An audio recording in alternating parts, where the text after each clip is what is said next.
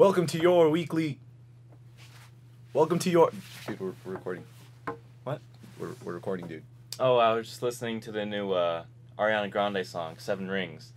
Or as Tom Brady calls it, Soon. Wait a minute. Wait a minute. Wait a minute. Wait a minute. Wait a minute. Welcome back to this week's installment of the Weekly Giddy Up. Today we have a lot to talk about. But first, Trevor, I remember last week I said if you were to go to the basketball game, we were guaranteed a victory.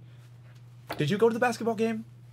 Yeah, that rings a bell. Trevor, do you go to any of the basketball games? Lots of talent. Yeah, I've been to a game. It's pretty fun.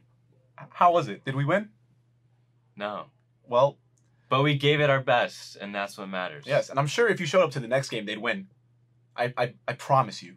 I guarantee it. Yeah, I guarantee it. Man, Trevor, I'm telling you, you are a good luck charm for the school. If you go to all these games, I guarantee we'll win all of them. Yeah, maybe. We'll see. Now, speaking of basketball games, something that ties in with that, Winterfest. A lot of students had some questions about what Winterfest is exactly. Why don't you tell them what it's all about? So, for Spirit Days, Monday you can dress up as Wonder Woman or wear your favorite military and other camo clothes. Tuesday you can wear your Flash of the Past where you dress up as the Flash or dress up in your throwback outfits. Wednesday is our Robin Day where you can dress up as Batman's famous sidekick or wear your circus attire, stripes and polka dots. Thursday is for Superman where you can reveal your secret identity as Clark Kent or dress up as a nerd. Or you could just dress up as me. Now, what's on Friday? Friday is for our Wooster Heroes where you can red out in our new Winterfest shirts you can buy in the rally court or you can just red out in general. Make sure also on Friday you go to the tailgater after school in the foyer and you can go to the varsity games at 5 and 7 p.m. Man, those varsity games, the boys need all our support, the girls need all our support, so make sure you're there. Support the teams, and make sure we get that victory for the Winterfest week. And don't forget, have a good time at Winter Ball. Have fun. So now that we have Winterfest out of the way, why don't we take it to Mia Villarosa, our Colt reporter, for this week's club announcements. Hey guys, it's Mia, and this is the club announcements. Today we have Kai Prine and Parker Gibbons from the Wooster Players. Hi, I'm Kai Prine. I'm president of the Wooster Players. And I'm Parker Gibbons, and I'm the vice president. This past weekend, we went to the Northern Nevada Festival. And that's basically like our regionals for theater, like kind of like in sports. We had 14 people qualify in scenes and monologues for the state competition in March, so we'll all be going down to Vegas for that. There are lots of fun workshops with professionals from Broadway or other theater communities, and they'll do workshops and we'll get to see professional shows while we're down there. Yeah, so but like when we were at regionals, that was more just like the competition aspect, but now like that we're going down there, we'll get to learn from professionals and have more of a, I don't know, unique experience, something that a lot of theater students don't get to go to. And we're lucky enough to have Miss Gibbons as our director because we had a ton of people. Yeah, we had a ton of people qualify, and not a lot of schools have that much of their support and community with it. Definitely. So yeah, we're lucky to have her as help and all that. And yeah, so like we just meet up like all the time, like after school, especially like the last week before regionals. Yeah, just to rehearse, clean everything, get peer feedback. Yeah, that's a big thing of ours. We try to watch each other, and rather than just the teacher giving feedback, so we also are able to critique ourselves better and work because we're critiquing others. But yeah, it's a fun time. Yeah, so congratulations to everyone that qualified. Wooster Players, what a club, right? What a club. You know, I believe the Wooster Players went to regionals this week, didn't they? Yeah, over at Demonte Ranch High School. Yeah, and I believe we had some students place for monologues, and those students were Parker Gibbons, Stephen Heinrich, Evan Infantino, Kai Prine, Daniela Vasquez, Channing Ford, Holiday O'Brien, Izzy Barraza, Catherine Asadio, Litsia Villa, Kat Dyer, Anya Mikesell, and Muskan Kapila. So big shout out to all the Wooster Players who placed in their monologues, but I believe we had a little more going on with theater as well. For duet scenes, Holiday O'Brien and Anya Mikesell, Evan Infantino and Kai Prine, Parker Gibbons and Stephen Heinrich, Muskan Kapila and Kat Dyer, Channing Ford and Izzy Barraza, and Kavin Shakirthi and Catherine Asadio all placed in Superiors for their duet scenes. So big shout out to those Wooster Players putting on a great show this weekend. Now let's take it over to our Colt reporter, Jesse, and his team for the Colt highlight.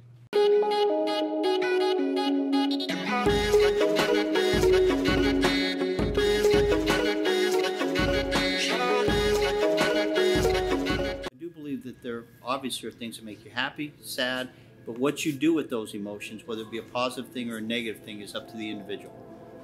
Your environment has a lot to do with everything, whether it be your home life, your work life, your personal life, your professional life. For students, it's home, it's school, it might be professional, they might have jobs. So all that affects how you come to work or to school every day. Then I think it adds to your whole outlook on life.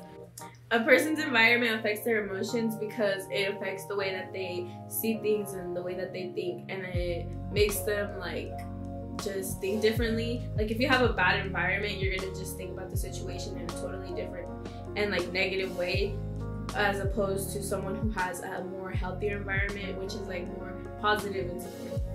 I feel like some people don't know how to deal with depression or problems that they have at home, so they run to drugs, cigarettes, and that's a way they can self-harm. They don't necessarily need to hurt themselves.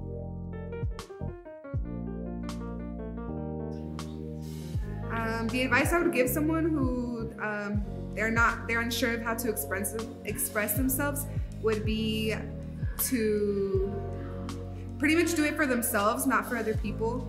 But in order for you to be happy, you have to start with yourself. So I say take a step back. If you can't express yourself, write things down after something happens. Try to talk to a close friend, someone you look up to. Yeah. I'd say for sure make lists and make little like goals that you can accomplish throughout the day. Just because when you find those things that you can accomplish, it warms like something inside of you and you feel like you're doing something good. Or if you feel like you cannot express your emotions, that you should find an outlet or something that you feel like, spend time with yourself and then just think like what makes me the happiest and surround yourself with positive people. Not everybody deals with things the same way. Everybody deals with things differently. What might make somebody very sad and cry, other people might be very stoic and just get through it. Some people laugh when they get nervous. Some people cry when they get upset. Some people don't do that. I think the biggest thing with emotions and expressing your emotions is being able to find somebody that you can communicate to and at least let them know how you feel on the inside. And maybe it's not how I look on the outside, but it's how I feel on the inside. But I've said this for a long time. There is no right or wrong way. Everybody deals with it differently. But to find somebody in your life that at least you can express how you feel on the inside. Great job to Jesse and his team for that Colt highlight. Good stuff, great editing, so shout out to them. All right, so now let's take it over to our guest representative from the jazz band, Caitlin Hoon. So what's the deal with jazz? Well, this past weekend, the Worcester Jazz Band traveled down to Folsom, California, and we were able to play for people all around.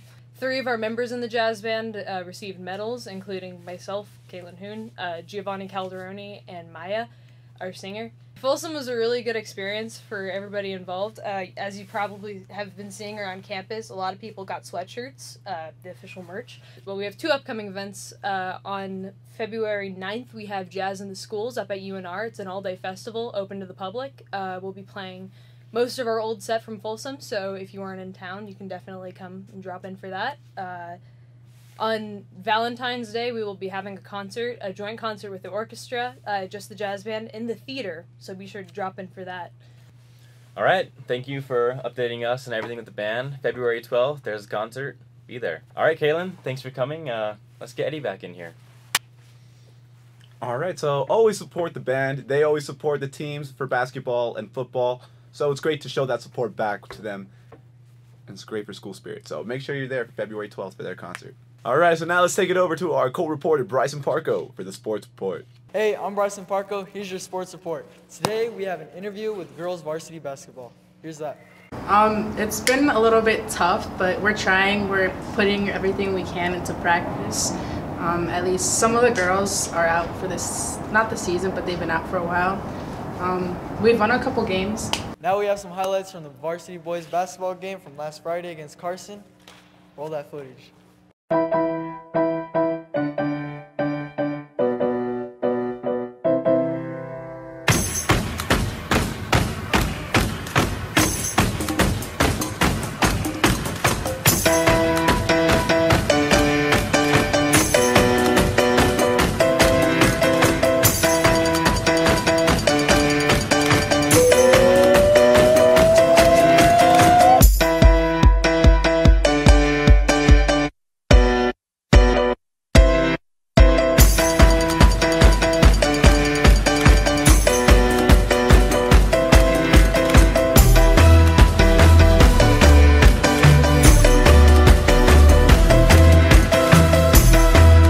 shout out to the player of the game, Jesus De La Puente. He scored 19 points with 4 3-pointers. Amazing game, Jesus. Good job.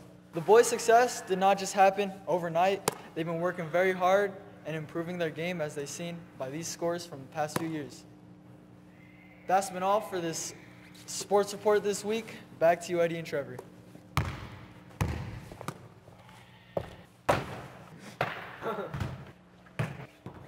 So now we also have our weather report.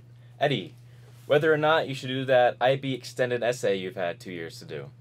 Of course. Whether or not you should try out for swim team. I can't swim. Yeah, well, I mean... Whether or not you should red out this Friday for our tailgater after school and going to our varsity games at 5 and 7 p.m. to support our Colts. Of course. So now that we got the weather report out of the way, let's take it to Stephanie Tobar, who has been vacationing in Chicago. What's the weather down like there, Stephanie? It's Chicago!